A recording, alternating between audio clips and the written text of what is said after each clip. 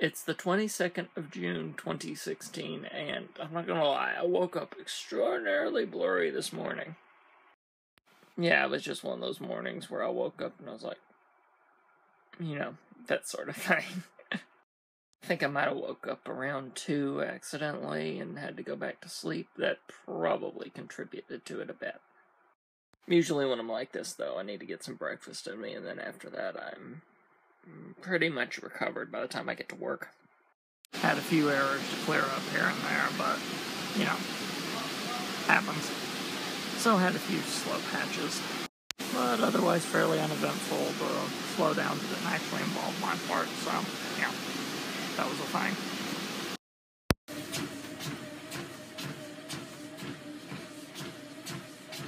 Oh, we had a great episode of Watts this evening, and I sound a bit struggled because I'm dealing with something lovely. What would that lovely something happen to be, you might ask? Peach cobbler with Georgia peaches. I could die happy. It was beautiful. If I'll be honest, I kinda ate a bit too much. And for those of you that have been following me for a while, whenever I overeat, my body does not like it at all. Oh yeah, dealing with that, but totally worth it. Worth it. Seriously, guys, it was freaking delicious. That's good anyway, but the peaches. When you get good produce like that, and a Georgia peach is like the top of peaches, man.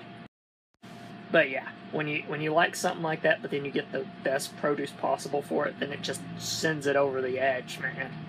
And then also, while we were eating, I got to hear some great stories from my aunt and dad about their time in Harlan.